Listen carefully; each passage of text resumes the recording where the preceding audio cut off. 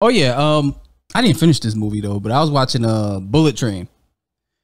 Great fucking movie. I don't like it. You don't? I didn't like it.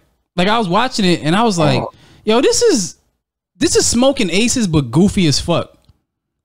It's a great movie. I love it. Isn't it a good thing? No, I mean, it was cool, but it wasn't Smoking Aces. And then I just tweeted about it. I said, look, that movie Smoking Aces is not talked about enough. And then just mad people were just like, oh, yeah, yo, this shit, yo. Smoking Aces is great. Yeah. But Bullet Train was one I wish I saw in the theater. Like, I wish I had the surround sound experience of, like, watching it with people as well. I like, this was a dope movie. And I like, I think his name ain't Paperboy. His name is Terrell something. I like him. Brian Tyree Henry. Yes, Brian Tyree. Yeah, that him. Yeah.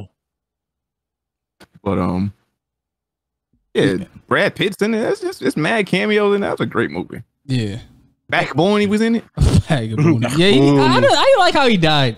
I was like, damn, like you got all this revenge just to get fucked up like that. It's like, damn, nigga. Like, I felt like Bad Bunny did that shit when he had like an off day from touring, so he just went in there and shot that shit for 2 days and just like, I can't be in this movie. I gotta kill me.